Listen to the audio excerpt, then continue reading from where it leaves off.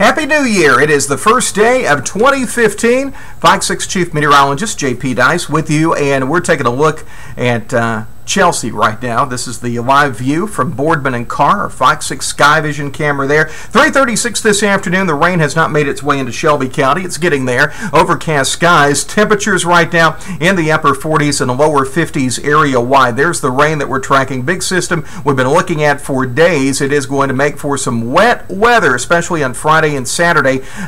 Several time frames here that we're particularly focusing in on, and that's tomorrow night. And again on Saturday night. I think we'll see some breaks in the rain on Saturday during the day. We'll see some showers, but it's not going to be non-stop rain. You can see the rain pushing through tonight. More rain out to the west. Some of that rain has been changing over across Arkansas and Missouri and Oklahoma as some wintry precipitation. That's not in the forecast here. It's going to be all liquid because of the temperatures. Temperature is quite warm. Look at that. 9 o'clock tonight, 49 degrees. And then as we get into Friday morning, that's 6 a.m., we'll see some heavy rain down to the south, some rain to the west, temperatures warming up into the mid-50s as we get into the afternoon. Widespread rain by Friday night. If you have Friday night plans, it's going to be wet. Saturday morning should be dry. Birmingham Bowl kicks off at 11 a.m. At Legion Field. I don't think it's going to be a washout. I think we'll see some rain, maybe a passing thunderstorm, but most of that rain, as you can tell, is going to be coming through later in the day.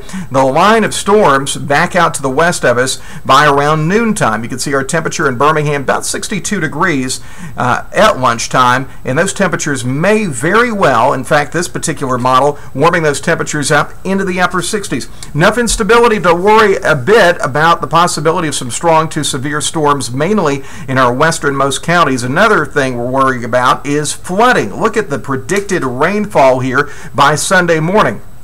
Over 2 inches of rain for Birmingham, 2 inches for Huntsville. The reason we're concerned about that is because the ground's already saturated. We have had one weekend after another with very heavy rainfall, so we're going to be looking at the possibility, number one, of some river flooding and also some localized flooding by Saturday night and Sunday. This is a very wet system. And Storm Prediction Center, you see the kind of the darker green area there. We're watching our southwestern counties for a threat of severe weather. This is going to be on Saturday. This is our Day 3 outlook from the Storm Prediction Center. That green encompassing Utah and Marion and Demopolis, really areas south of Interstate 2059 and west of Interstate 65. So that's what we're watching for Saturday. Main threat, though, really is going to be some heavy rain, and we'll have some breaks in that rain as we head through the day on Saturday. Saturday night, all bets are off. It is going to be a wet night. The bottom line here, a soggy forecast. Storms in the forecast on Saturday, watching for the possibility of severe weather,